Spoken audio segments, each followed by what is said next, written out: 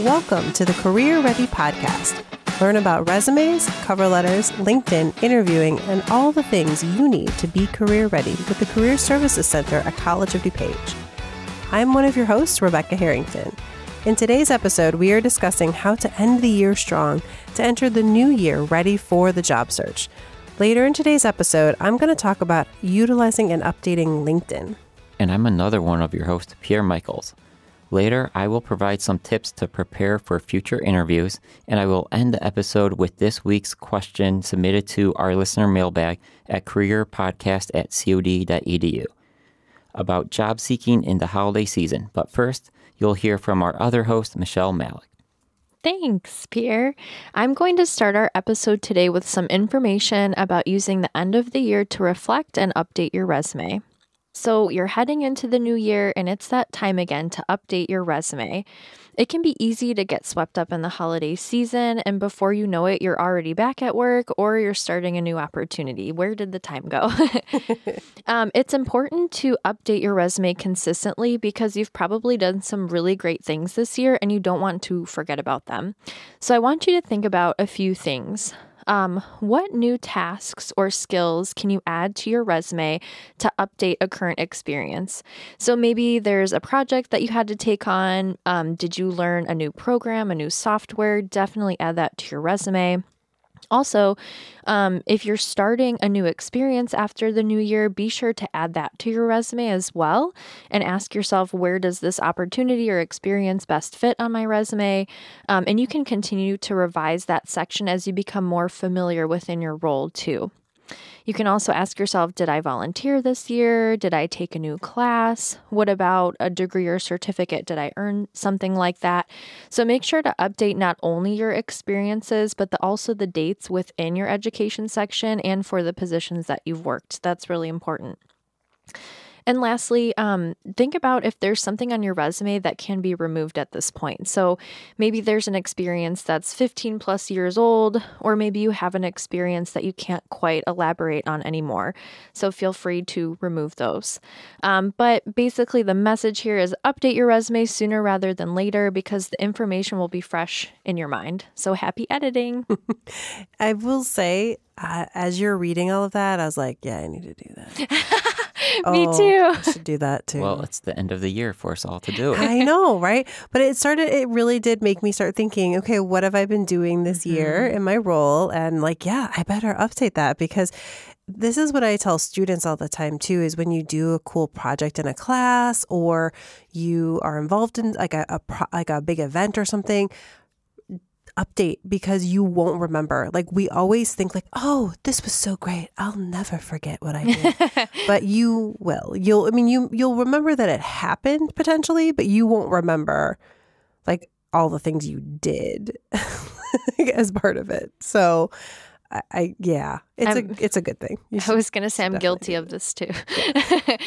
I started last year in career services and it is still not on my resume. So I will be taking my own advice.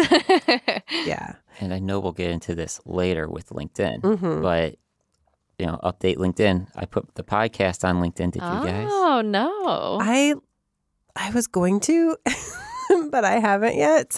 But it also needs to go on the resume too. That's true. It's something to think about. Maybe you're not looking for a new job right now, but it's still a good idea to do it because again, eventually you might be, and that doesn't mean you're leaving your company. It could just mean that you're asking for a promotion, or just, maybe be getting involved in a volunteer opportunity. Sometimes they do want a resume. So just having it updated means less stress when that opportunity comes, and you may not even be looking for it. Mm-hmm. So even though we're talking about how we haven't done this yet, right, I want to make sure that we're spending some time thinking about not just documenting it, right? Because yes, it's really important to put it on the resume, to put it on LinkedIn as we'll get into, but just to spend some time to reflect on it and make sure that we are fully remembering how we were involved and the stories that go along with it. Not just that we did it, but how were we doing it? Because we want to be preparing for the interviews as well. Mm-hmm. And when we go into those interviews, we want to have stories. We don't want to just say, I did this. We want to be talking about that involvement to really help us best stand out when we're in that interview. But to be reflecting on these could also be really helpful if we are caught in a moment where we get to network and talk about these things. Mm-hmm. Or even to write a better cover letter, right? Cover letters really need stories in them. So to be thinking about this, processing this will help us in all these different phases. And to help us go through this process, I want to revisit this idea that I brought up before. It's a common thing I bring up when I'm talking about interviewing, and it's the Venn diagram. All right, we use this Venn diagram to help us process what we want to be sharing. On one side, we have that employer and the knowledge or the understanding of that desired field. And then on the other side, we have our self-awareness. And we want to include our skills, our abilities, the experiences, the achievements, all those different things that we've been doing and that we can offer the employer. And then those two create that nice natural center of what the employer desires and that value we have to offer. So as we're doing this at the end of the year, we're reflecting, we're thinking about these stories that we want to put into a conversation, that we want to be updating on resume or LinkedIn. We need to reflect on that past year and see how that center has grown. So just to think about how you've evolved over the last year can be a great starting point to get into some of these conversations, some of these stories. So think about the skills and abilities that you've developed or enhanced. You want to think about these different gaps that you've closed. Maybe you realized with this Venn diagram before that, oh, this is something I need to get into the center. Well, have you been able to do that? Can you talk about that? Or maybe there were some weaknesses that you noticed and you've been working on them, and now you can talk about how you've overcome them, how you've minimized them. Maybe there's these new experiences that you identified for the resume. Now we're thinking about those stories that go along with it. How were we involved? Where was our growth through that process? And what achievements can we now talk about? What can we be saying that we were able to do? And this could be from these professional settings, but academically or even personal.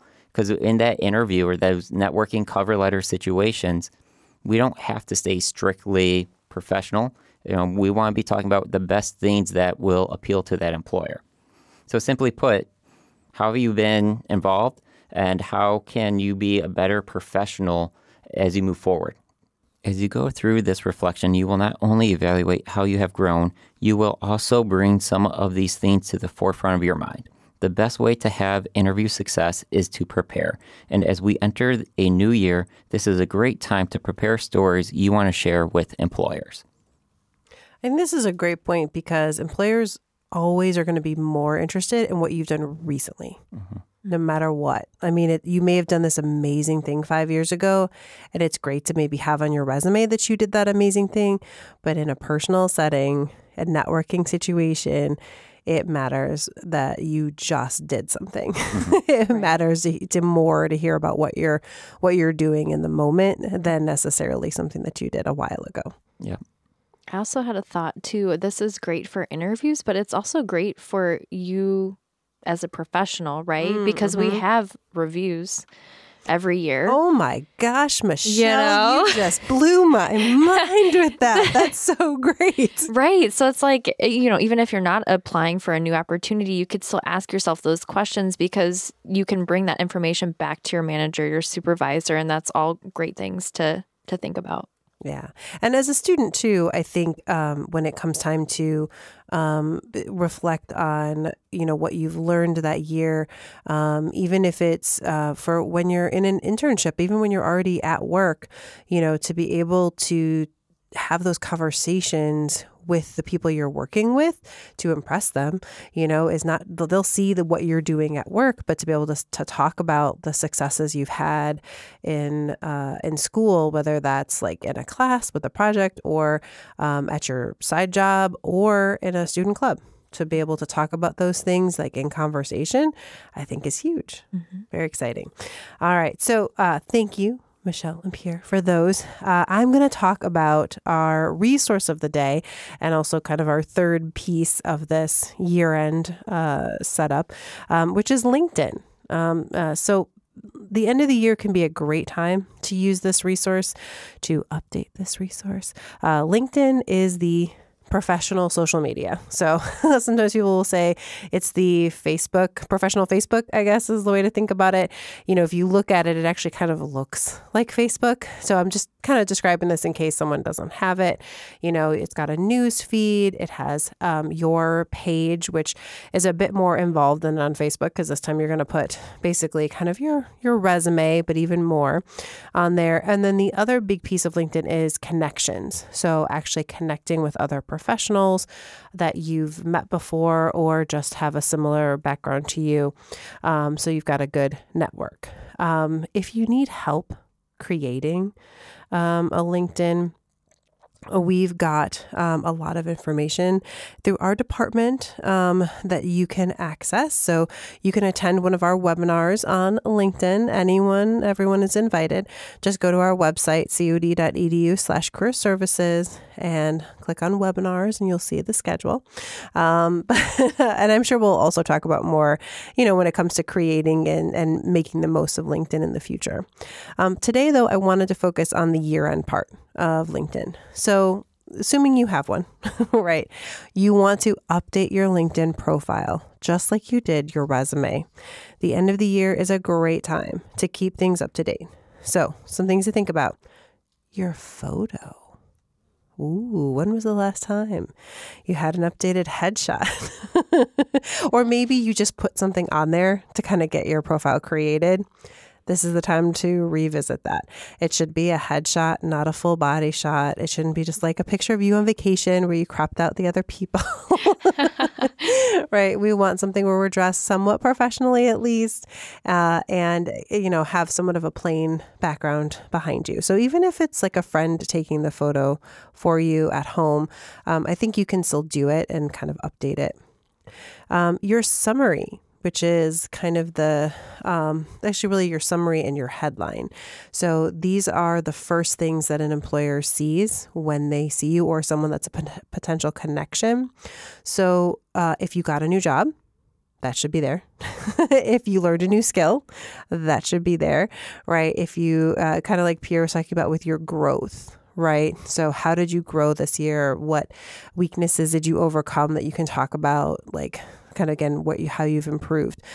So those are really good places to add those. Take a look at your current experience entry. So similar to what Michelle talked about with your resume, in your current job, what are the things we can update? But something we can add, I think a little easier on LinkedIn than on a resume is professional development. So did you take a class? Did you go to a seminar? Did you go to a conference? Have you taken something where you've learned new skills or just studied yourself to get those? Did you get an award? Right.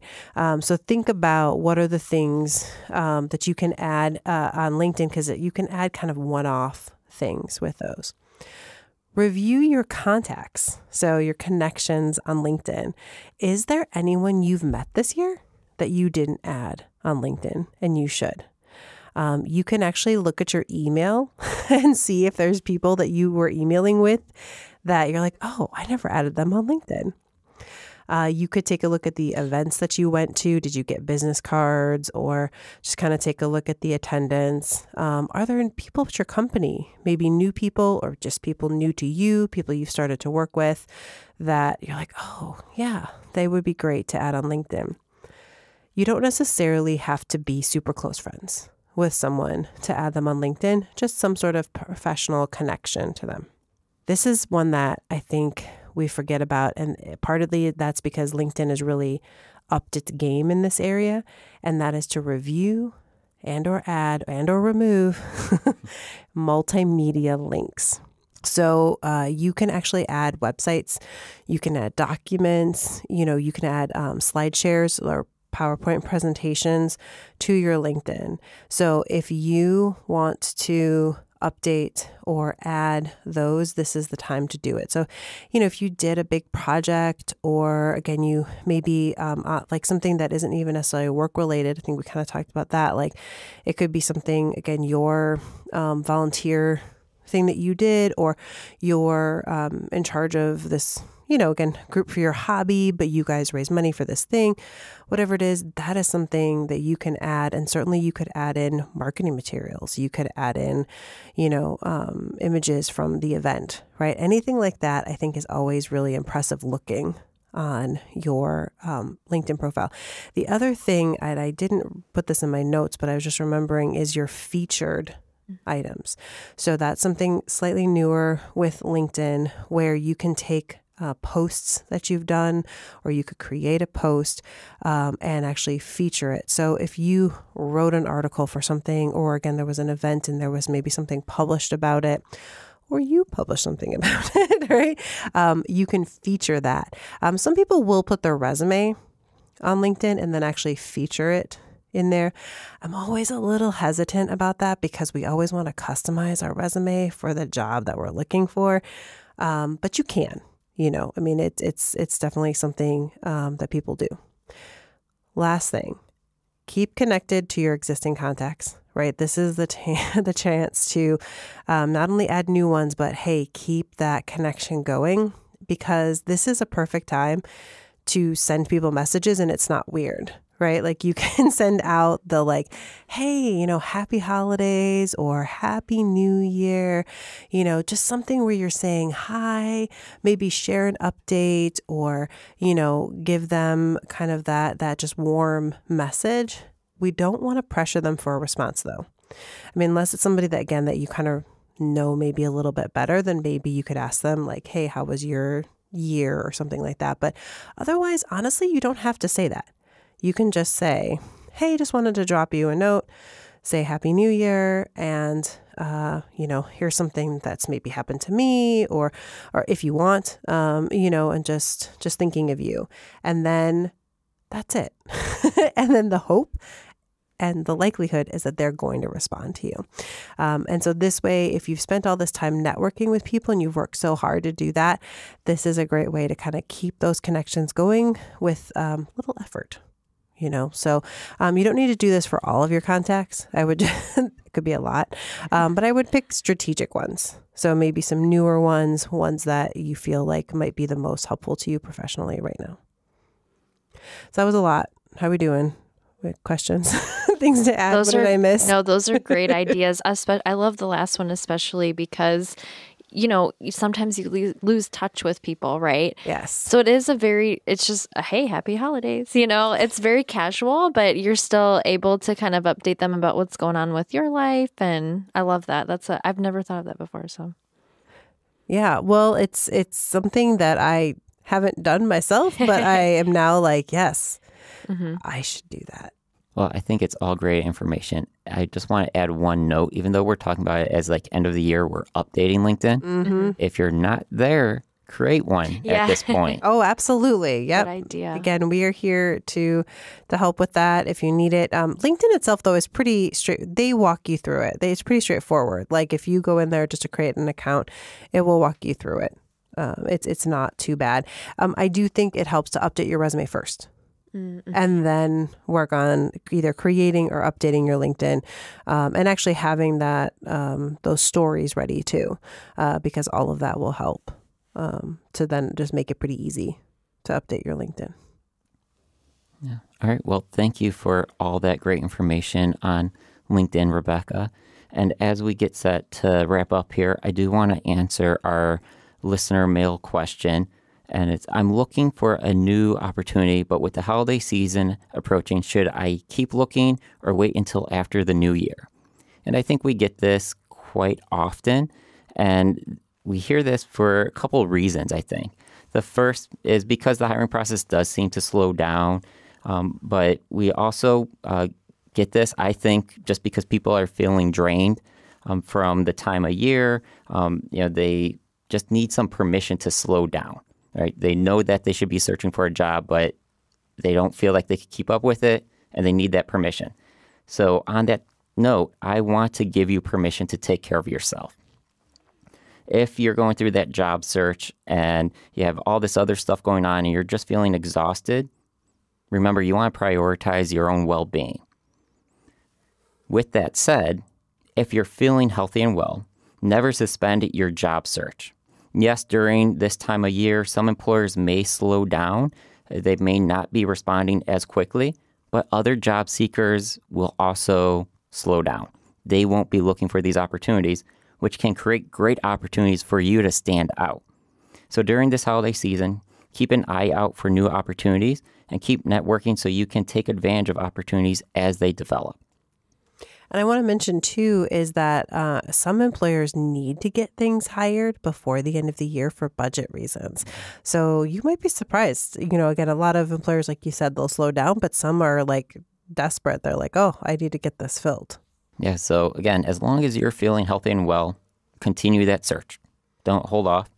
And if you have a question that you want to be asking, remember you can submit it at the careerpodcast@cod.edu or on social media at COD Career Center. Well, thank you so much to all of our listeners. We hope you had a great year and enjoyed the first season of the Career Ready podcast. As we enter winter break, we will still have content for you so you can learn a little more about the people behind the voices. Stay warm, stay motivated, and most important of all, take care of yourself and those around you.